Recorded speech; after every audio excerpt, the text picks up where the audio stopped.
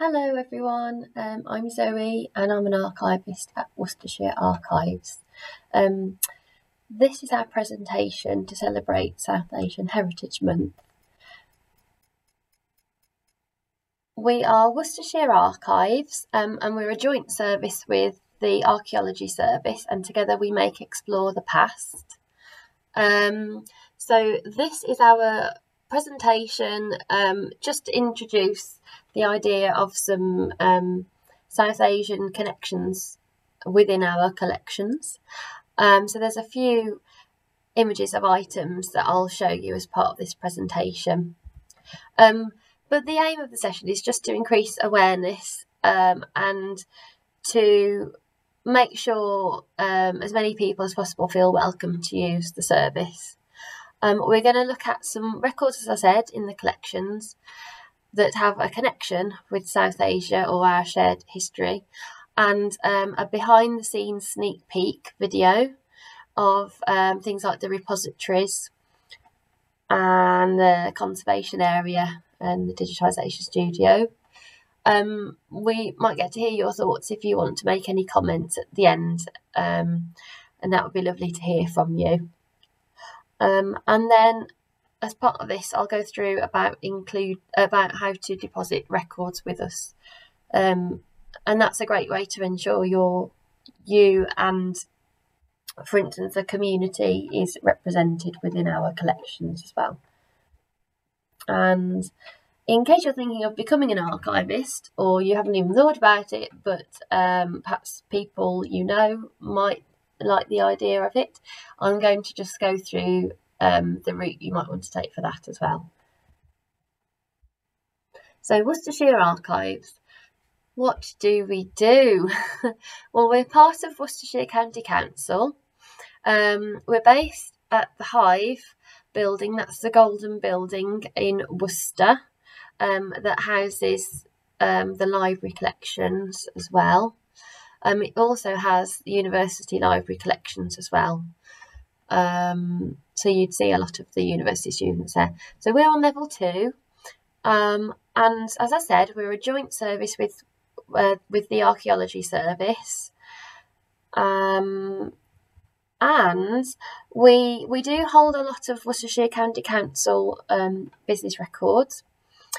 We preserve and make records accessible where it's appropriate to do so, and we have around, someone's calculated, 12 miles of documents.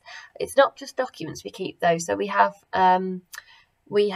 photographs and other formats, including electronic formats, and these date from the 12th century all the way up to more or less the current day, and those the type of things that they cover is anything from Worcestershire's people, buildings and landscapes within Worcestershire. So and also the boundary of Worcestershire has changed over time. So it really is anything to do with Worcestershire. That's our collection remit, it's things to do with Worcestershire, the county. So another thing to mention is if you were thinking you might like to deposit records with us, so we can keep them safe for you and make them accessible into the future, but you're not quite sure about it because you're worried about the type of information in them, which might be quite sensitive or personal to you. We are used to working in compliance with GDPR 2018, as you would expect. So we do have highly sensitive information, and we look after that as a matter of course. So for instance, medical records, adoption records, local authority records, coroner's records as well. Just to give you a little snapshot there. Another thing I thought would be lovely to look at is our Explore the Past website. So this is the Worcestershire Archives and Archaeology Service website. So Explore the Past is our brand, if you like. Our website is separate to the Hive library, or the Hive building, I should say, website. Although you can get to our website through the Hive website. So this page here will tell you about the archive service as well as the archaeology service. There is a meet the team section, so it's no secret. You can see the staff that you'll meet when you get here. So we've got all the staff here by me there. And then you can just also see what we're interested in ourselves. So we also have a page about our collection. So we've got our catalogue. Not all of our records are on the online catalogue. We also encourage you to come in and look through our paper index slips. We have things like maps, so we have a database, and photographs. Those are really interesting. We have a guide which will give you an overview. So this is free to download. This is what it looks like. There you go, and that gives you a real overview of the different types of records that we have.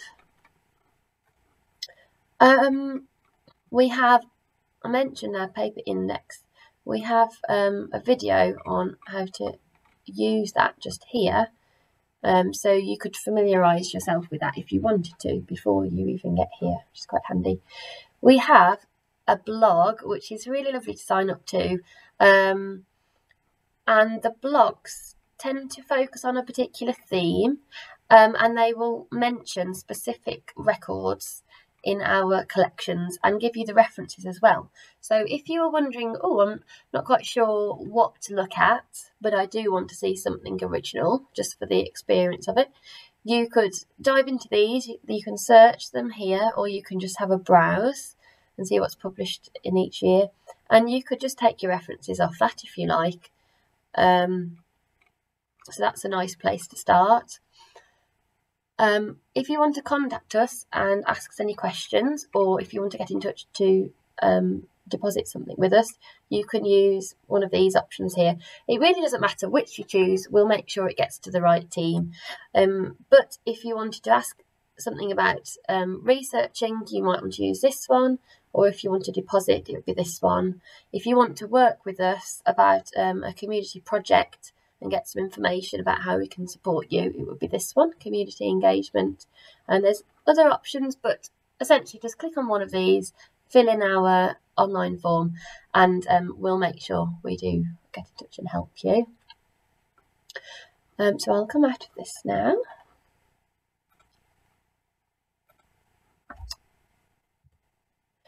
So I mentioned we have a lot of Worcestershire County Council records. We have some other district or borough records as well.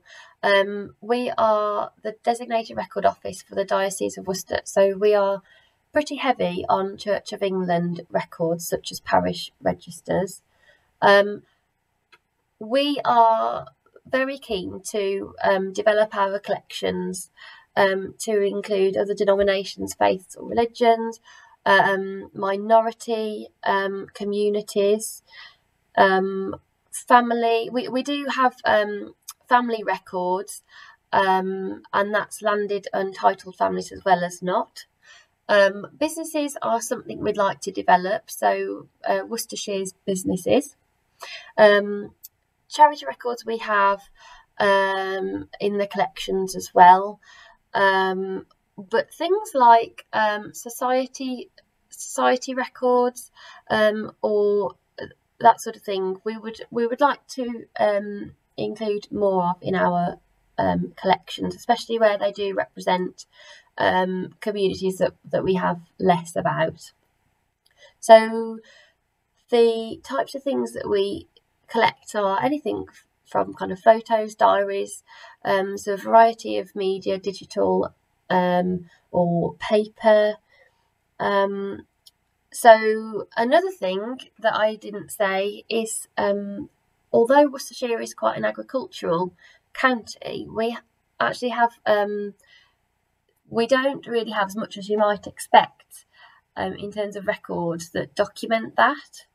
So if you would like to donate anything of that nature, we would be very keen to receive that as well, because it just makes sure we capture what Worcestershire is about, so that over time we can give a more accurate picture of how the county has changed. So as part of the deposit process, you would be asked to complete our accession form. So that really enables you to tell us how you would like the records to be used, and you can let us know about any access restrictions there should be, and that might depend on any personal sensitive information in there. You can also tell us about any copyright. So if you're the copyright owner, or if somebody else is, you could choose to donate it to us or not. And we will really act as you request us to. So we won't do anything you're not happy with at that point. So it's a really key stage to leaving, or not leaving, depositing your records with us for safekeeping.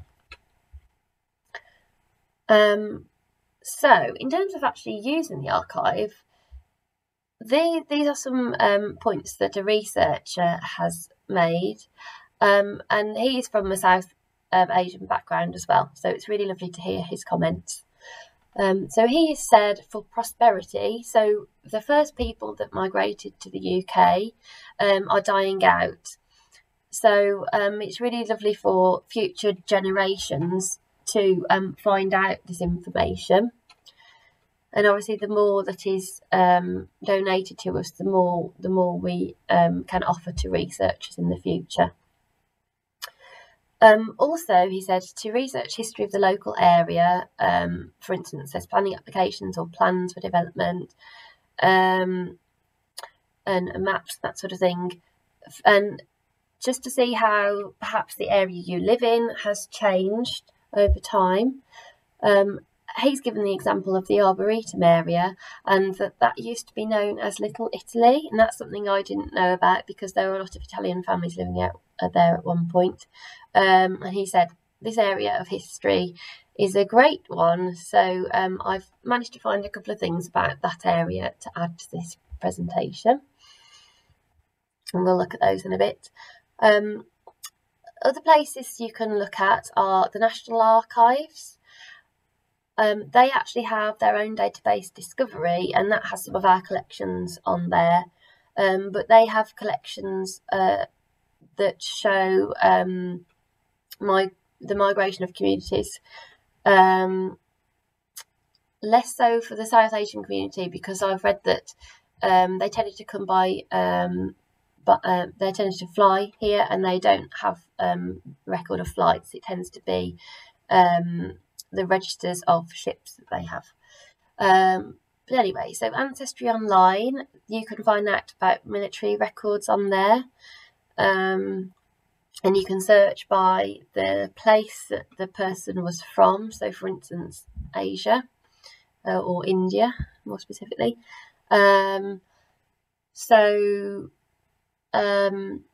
Leicester Save Our Sounds is a lovely place to look at oral histories. So there is a section here about, I think it's emigration, that was the theme, and there's different themes anyway, and you can search through the recordings. Worcestershire Archives is has given some of its collections to be added to this as well, in case you were wondering. So that's a nice little archive to be aware of.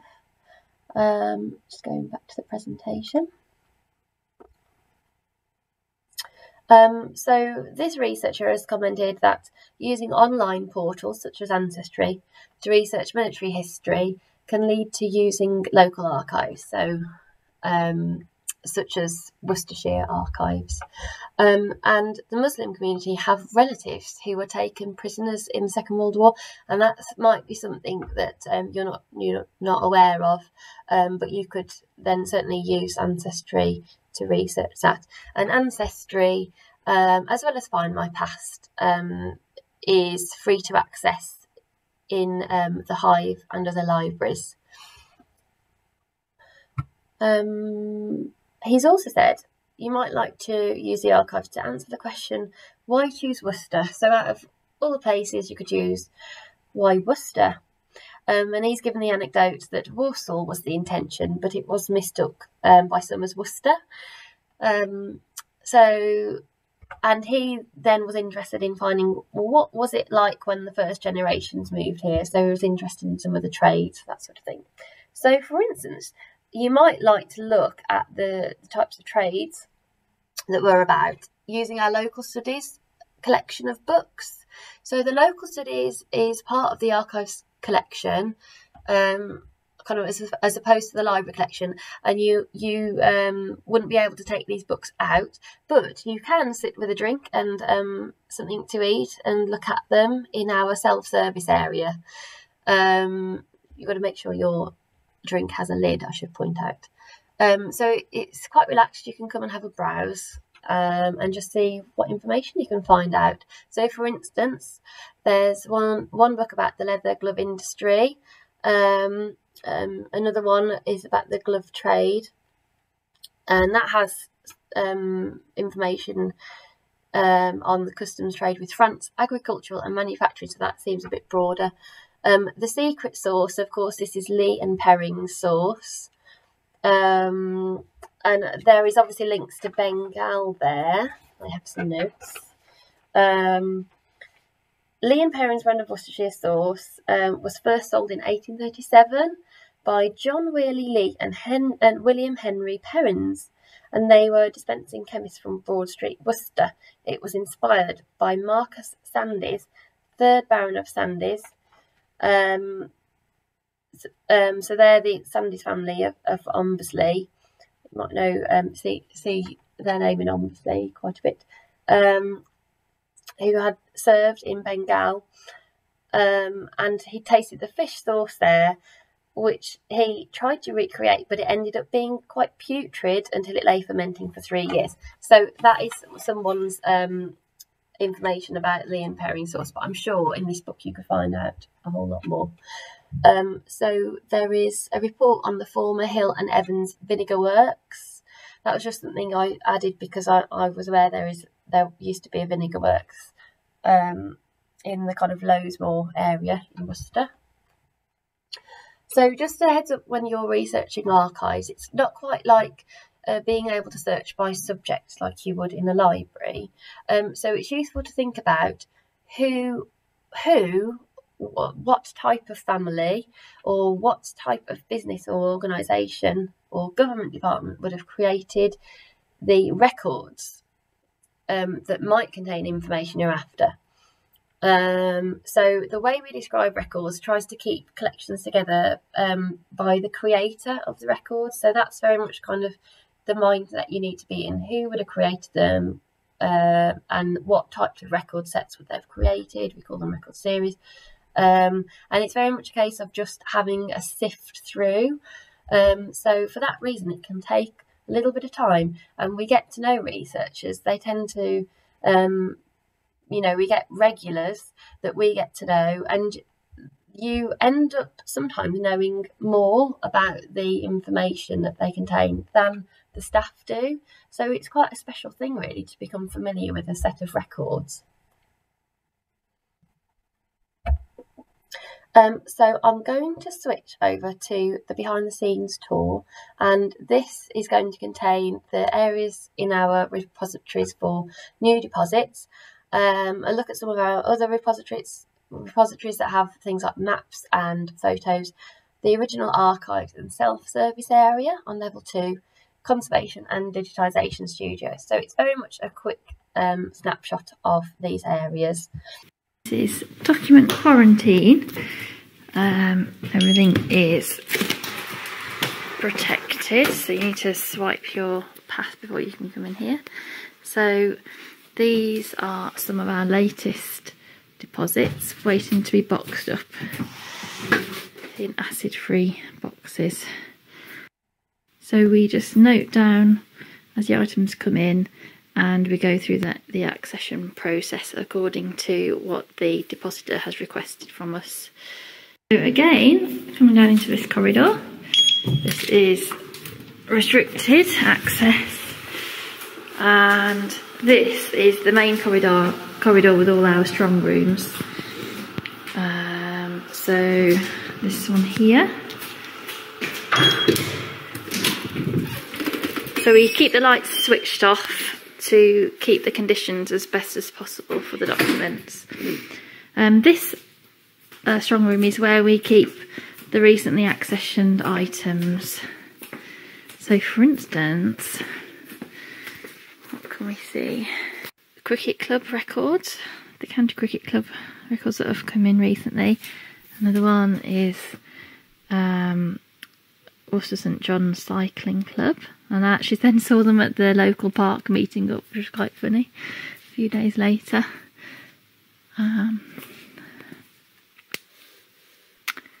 Braes of Malvern, that was a shop that's closed down recently, unfortunately.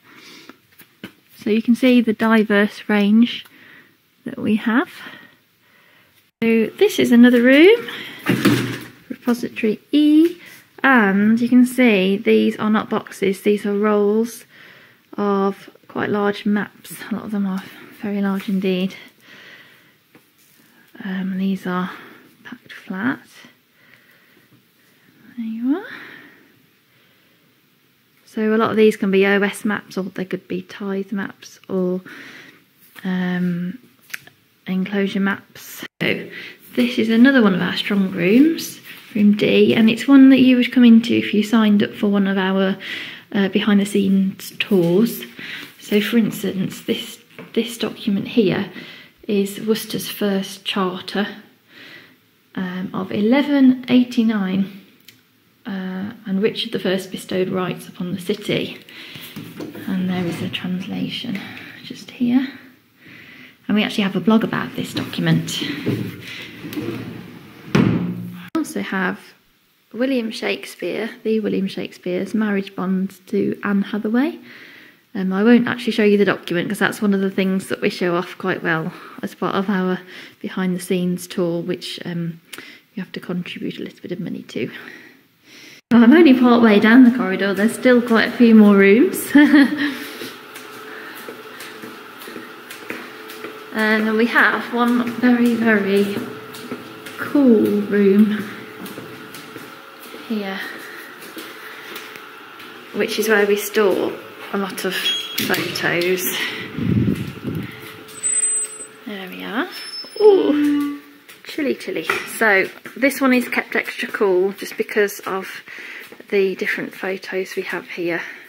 They need a cooler temperature. These photos in the boxes are part of our Worcester Photographic Survey collection. So they all have a unique number and they are on our database online. You might recognise this. This is just the main atrium as you enter the hive, and this is the main staircase. You see, we have got lifts, of course, in case you need to use the lift. So if you walk up the stairs, just one level, 2 flights. You will then see, ta-da, the Explore the Past service desk, and this is where you would come to view original documents, but you can also view our local studies collection of books and the Palfrey books as well. They're a separate collection. And this here is where you can look at records on microfilm and also maps. You can also use these computers to go on the Ancestry Institution website and find my past. So we've got newspapers, hard newspapers on microfilm. We don't have the originals here. We have them on microfilm. And here we go, the different plans on CD as well. And also what you might be interested in over here, things like the old trade directories, which are really lovely. This is one. It's quite a pretty example actually, that's why I chose it. And you can see this is in the Diglis area. through.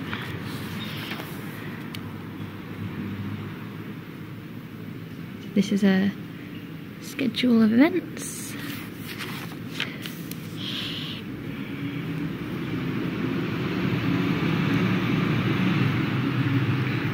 It's quite nice, you just get a little bit of an idea of what people would have had, what conveniences and what shops and different trades people would have been about at the time.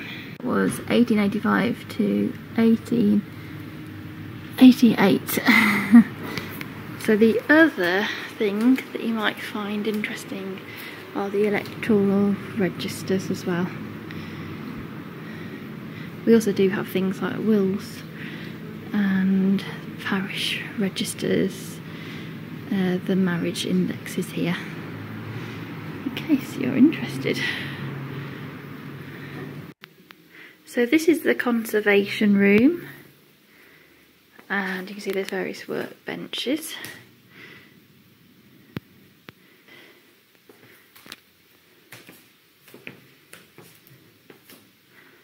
So the conservator takes on work from external clients as well as documents that are stored in Worcestershire archives. And this is the digitisation studio for our internal digitisation specialist, and he carries out both work for Worcestershire archive collections and external work as well. So if you do need anything digitised, we can do that here for you. Okay, so hopefully you enjoyed that behind the scenes snippet, and I will now show you a few items in the collection that hopefully you'll really enjoy as much as I have. So we're starting off in the Arboretum area.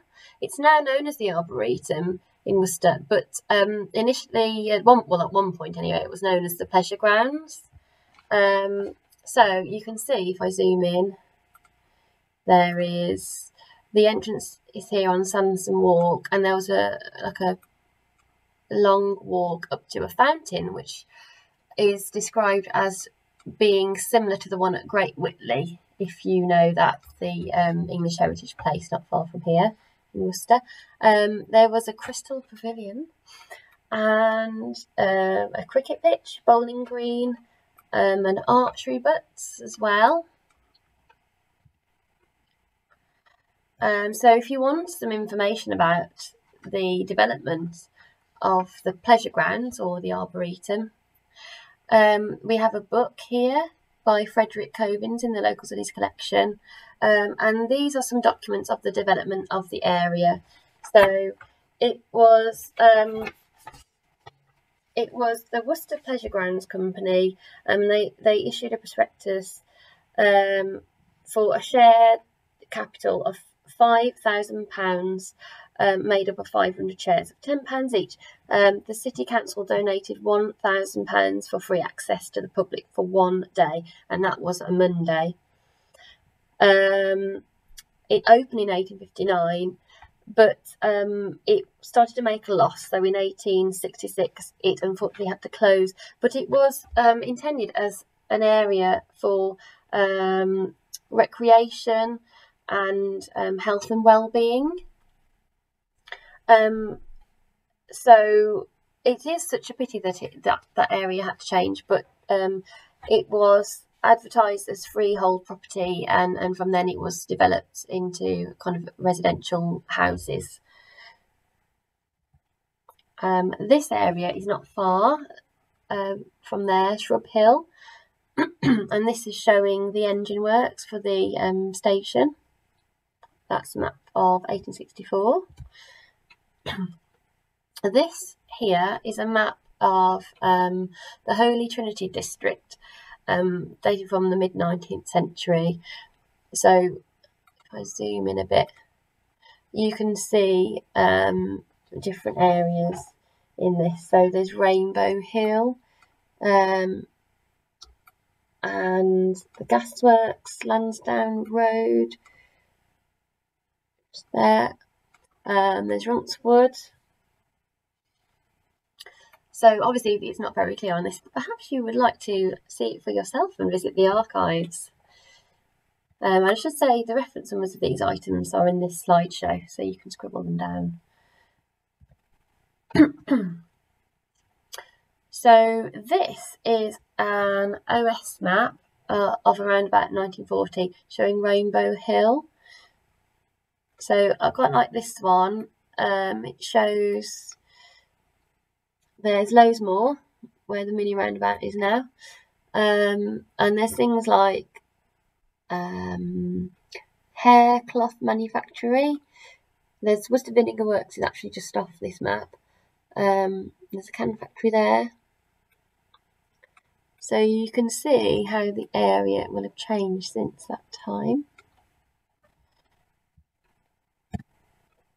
Oops, that didn't work. Moving on, we have the connection to South Asia in our Coventry family collection. So Lady Anne, she was the 9th Earl of Coventry's daughter.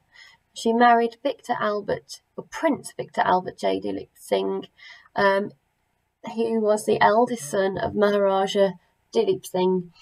She married him in 1898. These photos here are a snippet of around about that time when they were married. And they are extracts believed to be compiled by Lady Blanche, Countess of Coventry, in a kind of family scrapbook type of thing. So you may know that the ancestral seat of the Coventry family is Croom Court, so that's not far from Worcester, obviously out in Evesham kind of direction. Yeah, I should say the National Trust have written a report with some information on the links to colonial history and slavery as well, so you might find that interesting. You can Google that, find out a bit more. There in the collections we have a codicil to the will of George William, 9th Earl of Coventry. So this is Anne's dad. So he wrote this in 1914, and he includes his daughter in this, and he refers to her as Princess Dilip Singh, and he leaves her £50. And so there's a big clue, or the answer to next week's Monday Mystery, if you're following our social media on Twitter or Facebook. So this next one is an extract of a prescription book from a chemist's, and this is an entry for His Highness Prince Victor Dilip Singh. So it's slightly different to the kind of thing we would be prescribed now. That's interesting. This here is a document about the settlement of the estate of Thomas Lord Littleton. The Littletons owned the Hagley estate, and this is the case of opinion of counsel in respect of the rightful owner of stock bought with the money set apart for the late Henry Peach from 8 bonds in the East India Company, Bengal, and other effects from Bengal. So this, I was thinking, what's going on? And I found that quickly. Afia Anthony married her first husband, Joseph Peach, in Bengal. She returned to England after her husband's death, so after he died, and then she married Thomas Littleton. So obviously this document is about the estate of Thomas Littleton. And after Thomas died, there was this question as to who was the rightful owner of the stock assigned to Henry Peach, which was her first husband's nephew. So that's what this document is all about. This is such a lovely example, I just thought of. It kind of symbolises this talk in a way, the link between the UK and India, because this railway it says it's from Constantinople, but you can see there's the other routes from the UK just there, just thought it was quite a nice thing to show, as it was quite symbolic, and that's from 1885. Now we're moving on to another collection, and it's the Lord Williams family photos.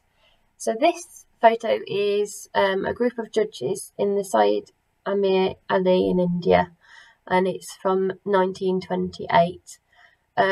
Sir John Ralston Lord Williams was born in Warsaw, and he went on to become a barrister in London, and he later became a judge in Bengal, India. So it's nice to see some Indian faces here.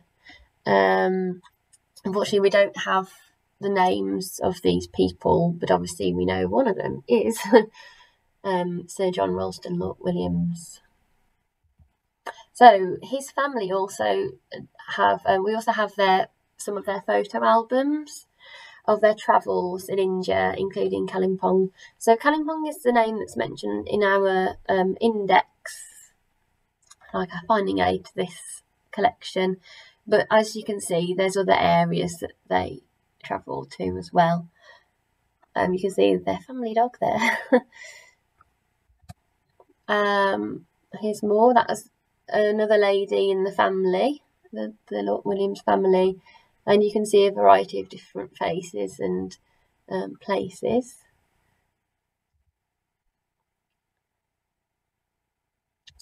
So this album is still the same family's travels, but it's not necessarily Kalimpong, although I'm not sure exactly where it is in India. That's not noted, unfortunately. But the Kalimpong area, though, is actually an area that kind of is not too far from China, and there's trade links with China, so you can kind of see the kind of further east, that in people's faces and their dress, I suppose. So it's yeah, I suppose you can notice that, which is quite nice to see in these photos. But it seems like it's the area is more on the border of India.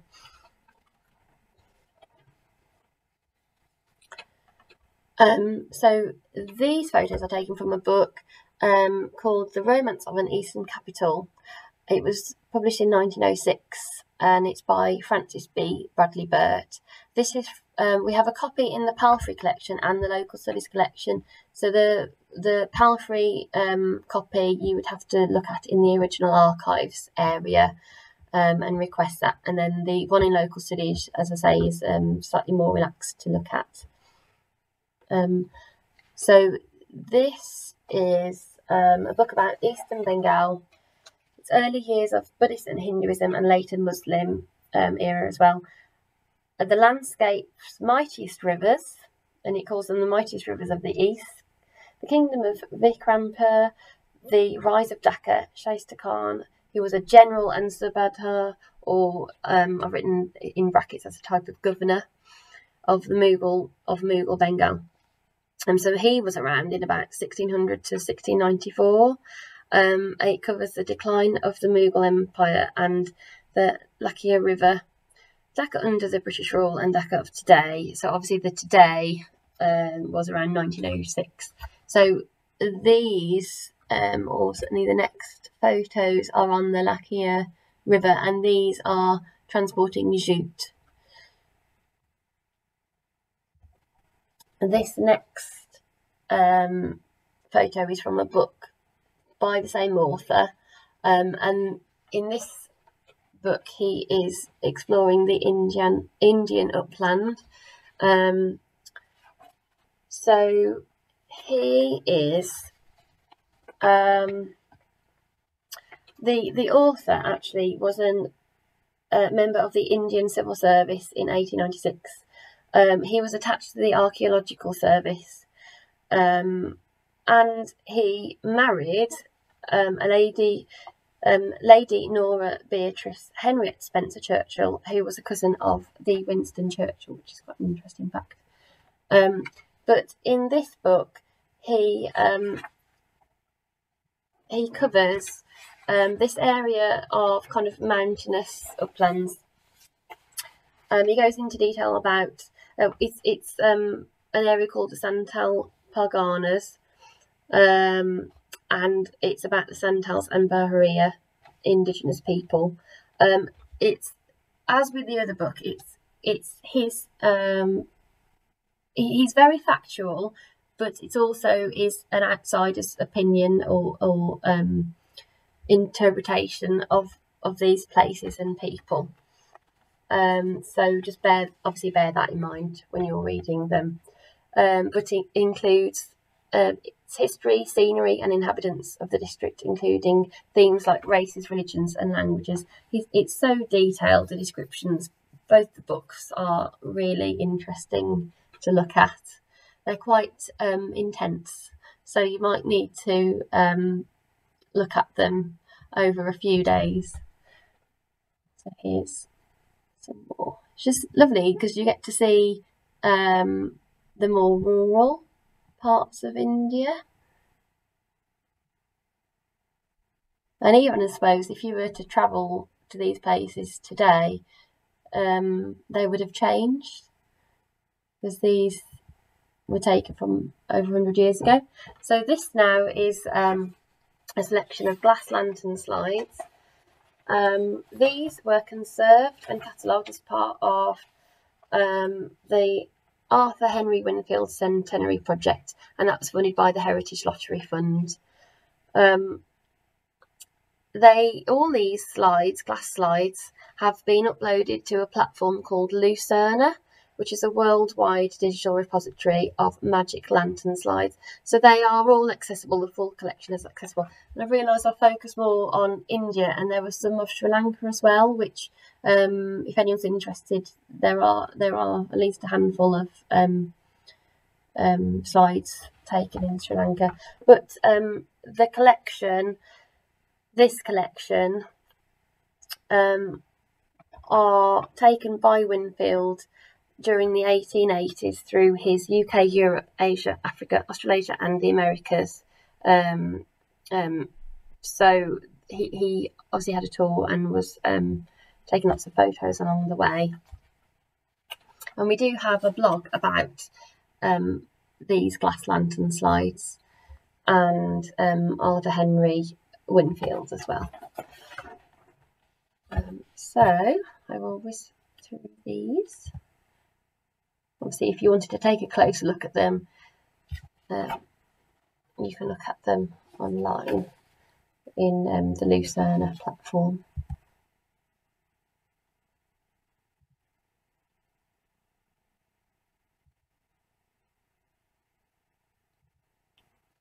So I'm just going to go through outreach now.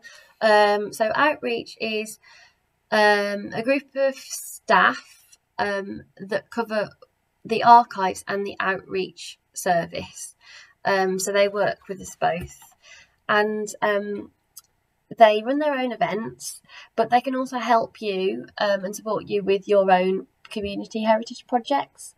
So they can be quite actively involved with what you're doing, or they can just offer advice, for instance, if you're applying for funding. So they can work with you on creating oral history, working with your own archives if you keep your own community archives, or they can help you record or investigate your local area through doing archival research, historic buildings research, and community archaeology. So they work with a range of people, including children and on youth projects as well. So, as I say, there's no right or wrong way to share heritage. They share heritage through a variety of media. So, artwork, podcasts, drama, performances, heritage walks, exhibitions, events and activities and talks. So there's just a few examples here. And the reason they do it is to preserve this information for future generations and make sure material is deposited with the archives or Worcestershire's historic environment record. So they can help you by helping you get some ideas together, and giving you some tips and some best practice advice, and they can help you with putting a plan together to apply for funding. So they can help you with an idea of costs for a project, or with writing your grant application as well. So it just depends how much involvement you want from them. So they can offer you, as part of running a project, training workshops in oral history, archive research and archaeological skills, and they can run events for all ages. They can help with digitising or conserving archive material, and just the day-to-day managing and running of a project. So if you would like any information and you'd like to contact them about a project or an idea you have, you can contact them at explorethepast@worcestershire.gov.uk, but you can also go to our website and use the contact us section, and we'll make sure they get that for you. So in terms of, if you would like to get into working with archives, first of all, there's a variety of different ways you can do that. You can volunteer, you can get some work experience, you can ask. Lots of archives are willing to take on people for work experience or volunteering. It helps us use our time more productively, and also a lot of staff started off volunteering, so we understand that it's an important step in getting paid work in archiving as well. So where we can, we will help. You can work as an archive assistant. That's a lovely role. You get to know collections really very well, and you work with a variety of different people as well, and that's like quite a hands-on role within archiving, and a public-facing role as well. Obviously, you can work in outreach, and we also have our digitisation specialists. So that's another way of working with archives, making sure that they're accessible remotely, and making copies that perhaps can be used, as opposed to handling original documents. And also there's the digital preservation side that has a more IT kind of technical specialist side. I haven't mentioned conservation on here, but of course that's another way to work with archives. Archivists, that specific role, you tend to need a postgraduate qualification, and then typically a master's or a postgraduate diploma. And so that obviously you would need an undergraduate degree. I missed this here. This is just a heads up on paleography skills. It's always handy to have a little bit of paleography under your belt. And there's some free online exercises at the National Archives webpage. So you can have a go. It gives you some tips, and you can actually start to translate some documents using that as well. So whether you're still studying, or whether you just want to do this for fun, or just in your own time, you can start to build on your paleography skills. And hey, you could also just come in and look at some documents and have a go at translating those. So this diagram is just showing the kind of formal archivist and records manager route. So you start off with your undergraduate degree. I think as long as you have the right experience and attitude, and you can get that through volunteering or work experience, it helps to have a lot of volunteering hours, a good few months at least. You can make sure you're getting the right type of experience by following the farmer guidelines. So here they are, and this shows you exactly the type of experience you need to gain.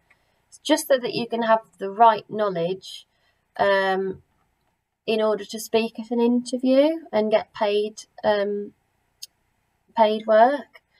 So you can then apply for a paid traineeship, and these tend to be up to about a year, and that stands you in good stead for applying for a master's or a postgraduate diploma in archives or records management. Of course, you can just build up a wealth of volunteering, but it's nice if you can get a paid traineeship as well. So the master's or diploma you need to make sure it's accredited. So the Archives and Records Association, that's the professional body, and that has advice on the accredited courses and lots of information, not just to do with archiving but records management, and which is working with current records and semi-current records that are still needed by the creator, like the business or organisation that's created them. And so there's that, archives, and then also conservation as well. So and then once you've done your masters, you should be in a good place then to become an archivist or records manager, or an assistant archivist or assistant records manager. Of course, there's other titles that mean the same thing. It's just a matter of kind of finding them and unearthing them, if you like. So I hope you've enjoyed that. Don't forget you can follow us on social media and follow our blogs, and contact us if you have any questions as well.